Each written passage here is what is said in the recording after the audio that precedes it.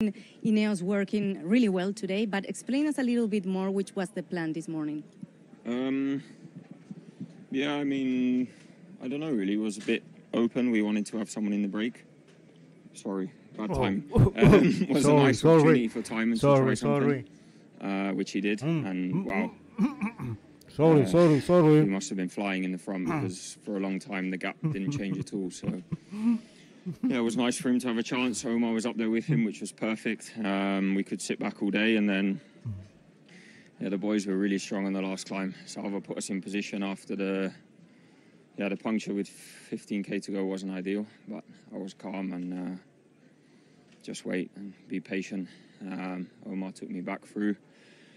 And then, yeah, Tao Geoghegan Hart, wasn't it easy? Ganador de la etapa número 4. Headwind, not that steep. Would have been nice to try something earlier, but de la Vuelta a la Comunidad Valenciana. At least 30k an hour, maybe more. So just had to be patient, wait, and yeah, super happy. Thanks to the team. It was interesting that final because of the bonifications. We are still waiting for the official general classification, but apparently you are 4 seconds behind Giulio Ciccone, so you absolutely give it a try also to that general classification. Yeah, I don't know. I think the other day was Etapa de 181 kilómetros de recorrido. A situation like that, to be honest, but that's life. I'm just happy to have done a good performance today, to control what I can control, and yeah, a lot of love to my family and friends. Con su vida en el alto de la Cueva Santa. How much bad luck I had in the last couple of years in difficult moments, and I'm really happy. That's exactly what I was going to ask you. Correct me if I'm wrong, but I think this is the first victory since the Giro d'Italia. How special is this for you? I think it's my first ever victory outside of Italy. Maybe one on the border in Austria, in Trentino, but yeah, it means the world. It's really hard to win in cycling.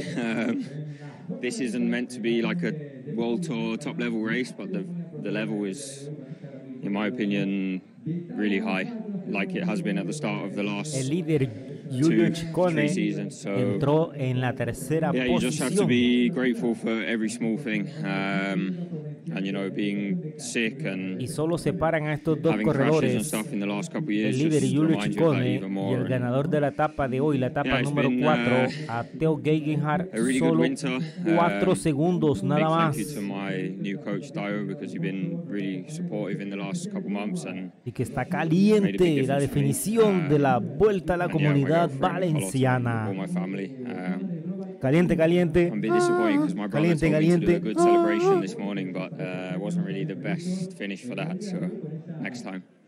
Eran las palabras del ganador de la etapa, Tao Geoghegan Hart, la etapa número 4, la Vuelta a la Comunidad Valenciana.